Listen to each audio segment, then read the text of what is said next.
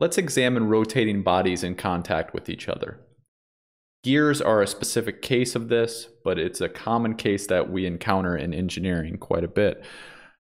So we have two gears here, B and C, and usually we're given an angular velocity of one, and we're looking for the angular velocity of the other.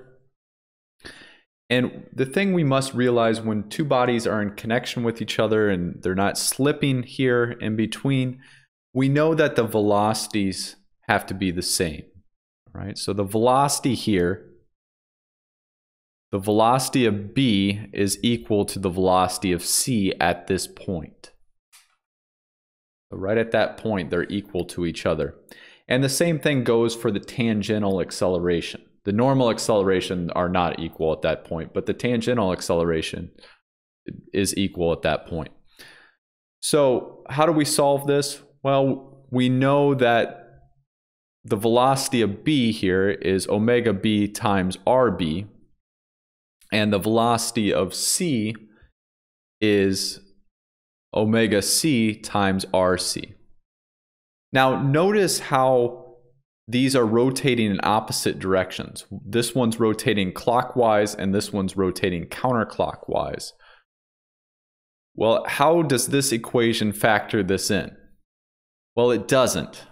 But if we did perform our vector analysis, where we did omega B cross RB is equal to omega C cross RC, we would see in this analysis that we would get opposite rotations on these because the vectors, right? Remember the vector here is from the center of rotation to this point. That would be RB, and that would be in the positive X direction. And RC would actually be in the negative X direction.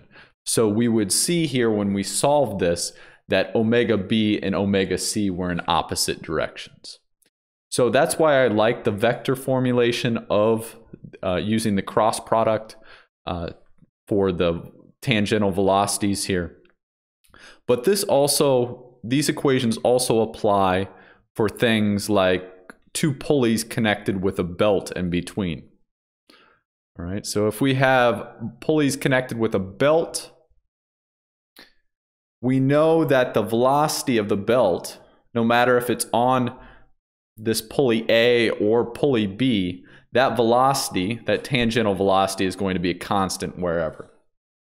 So if we know that the tangential velocity is constant, then we can figure out what omega A is and what omega B is.